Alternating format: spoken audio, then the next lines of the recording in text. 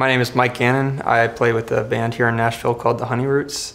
And my first guitar, one year for Christmas, I asked my parents for a tree house. And I think they decided that wasn't going to be a great way to spend the entire summer. So they got me a guitar instead. And I didn't pick it up for a few years, but just having it around the house eventually made me take to it. And I've been influenced by a lot of different types of music, a lot of different guitar players and other instrumentalists as well. And there's a lot of amazing guitars here, and it's inspiring to be in an environment like this. And also in Nashville as well, the same kind of thing. There's just so many different influences coming together, and it's a great place to be a musician.